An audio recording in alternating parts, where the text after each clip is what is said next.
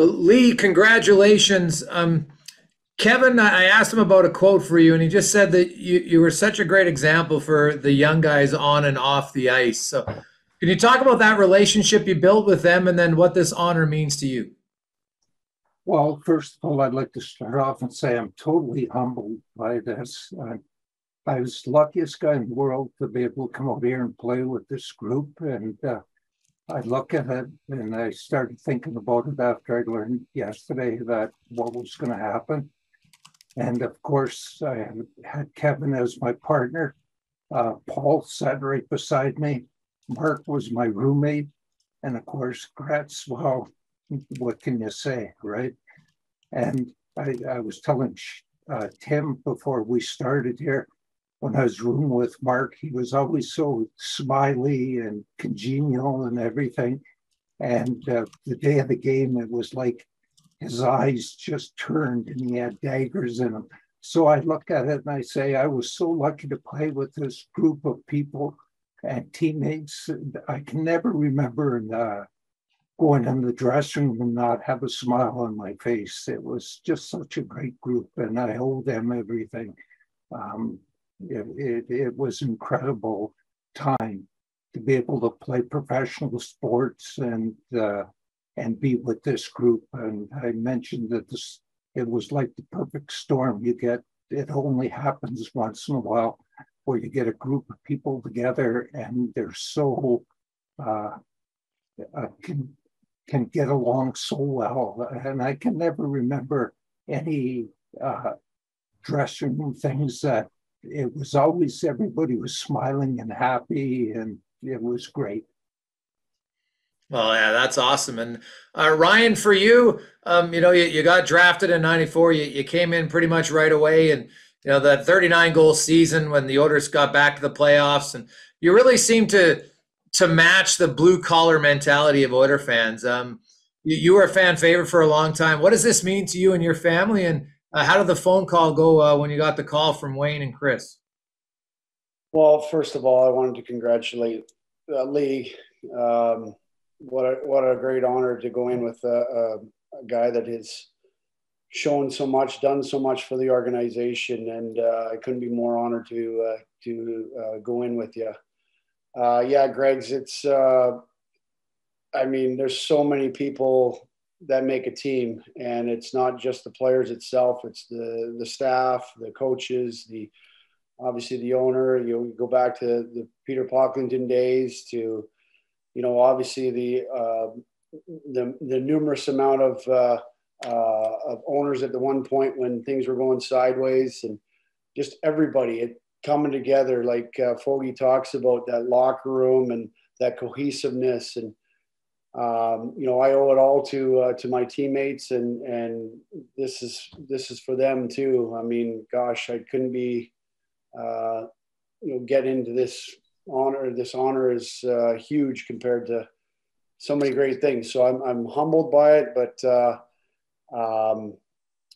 yeah, just extremely ecstatic to get the call from Wayne, and Bob was on the call, and just Wayne just can said all the things that numerous people want to be as an NHL player, but an Oiler for that matter. So, I mean, Gretz was my childhood hero, and I got to play the team that I grew up loving and watching, and now to have this unfold is very humbling. So, I couldn't be more proud.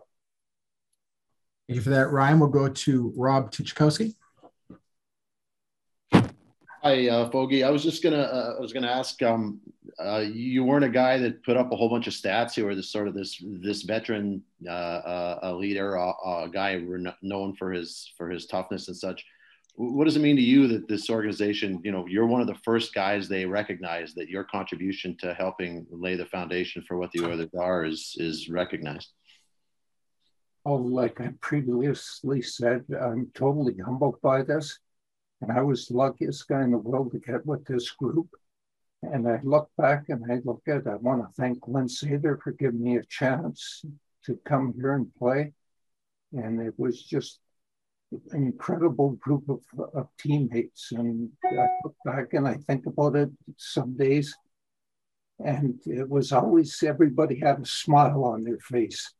There was no discontent or people unhappy. And I forgot to thank or congratulate Ryan. I mean, I watched him play after, and what an incredible player and leader for the Oilers. And way to go, Ryan. Yeah. And I look at Edmonton, it's such a wonderful city. Carol and myself decided to make this home after hockey was over with. And the one thing I thought about constantly is the fans of Edmonton.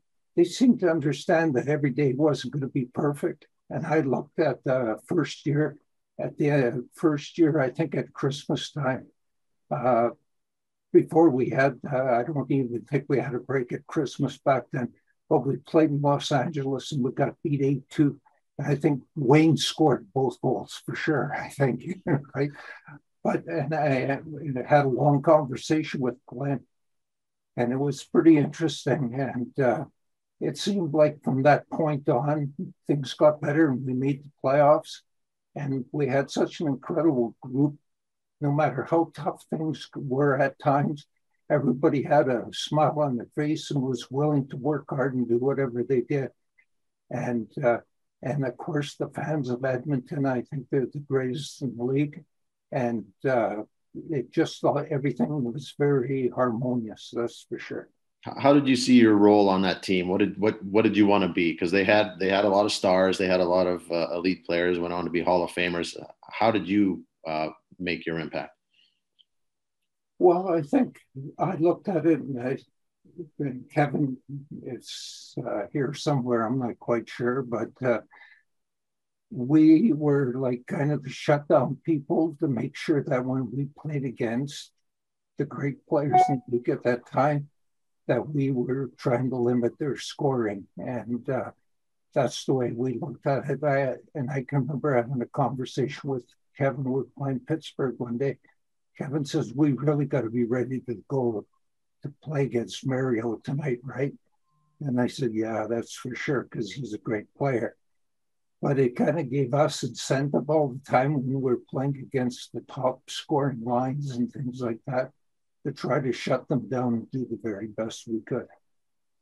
If Kevin's around, I was gonna ask him just sort of what sort of residual impact Lee Fogolin had on Kevin Lowe as a player going forward. Well, it might be the other way around. Kevin was such a go-get guy. I can still remember one night we were playing at home against Calgary, and Theo Fleury scored a goal, and he went down on one knee and gave it the fist pump. That's before there was anything like that, right? Kevin looked at me and goes, he's dead. Classic.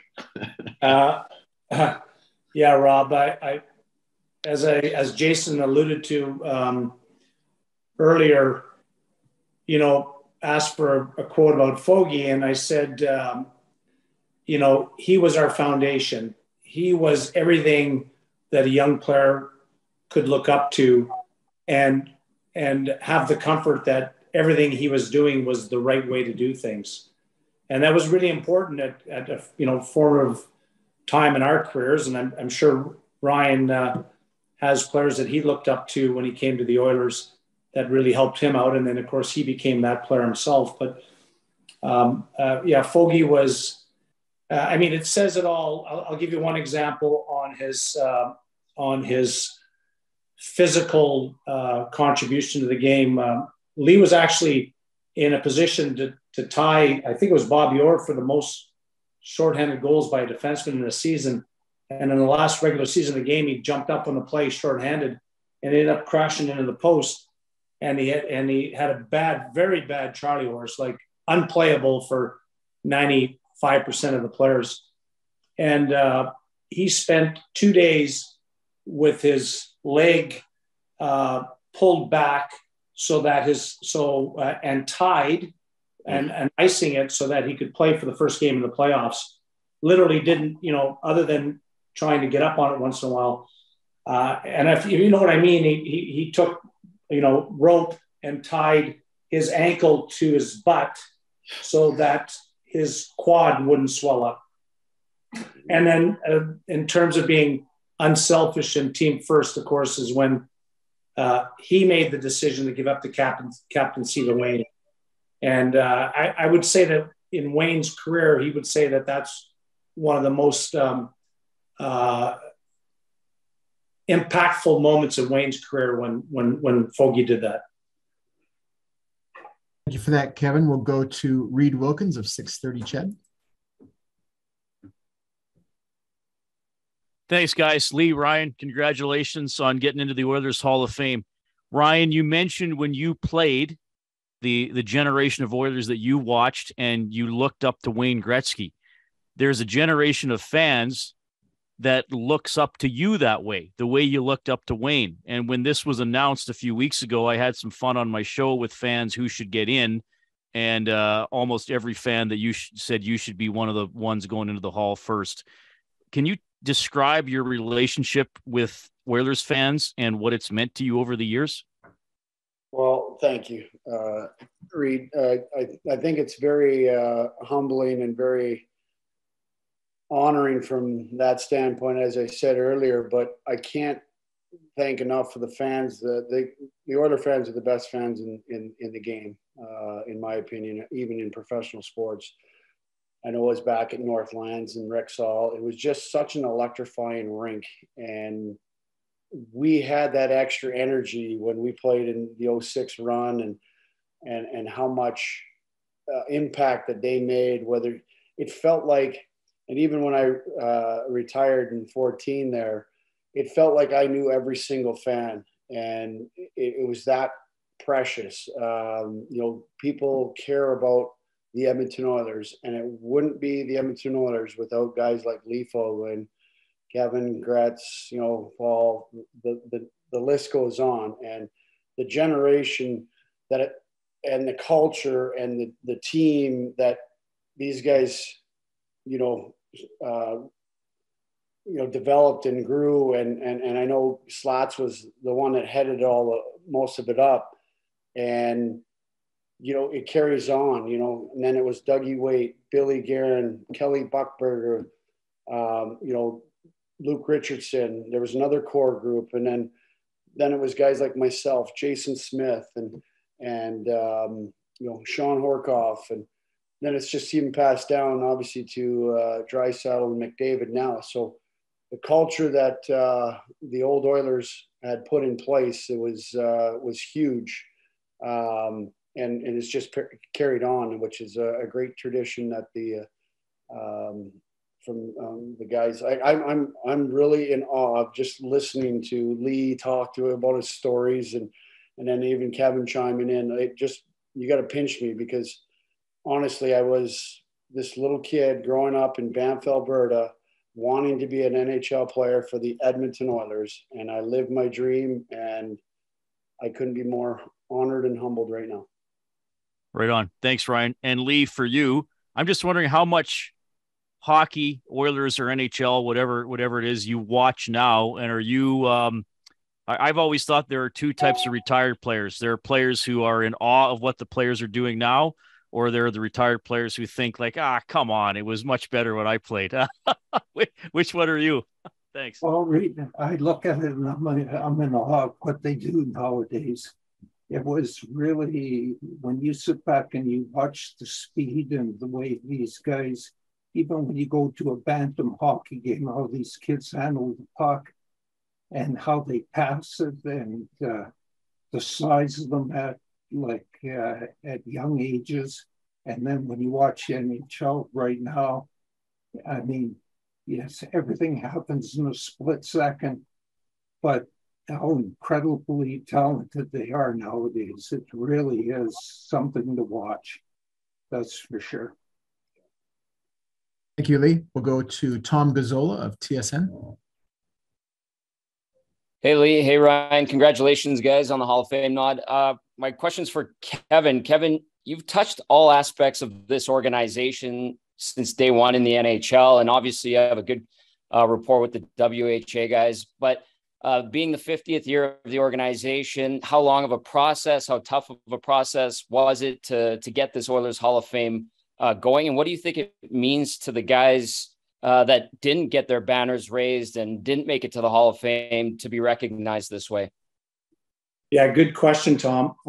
The reality is this was something spearheaded by Bob Nicholson, well, probably 3 years ago.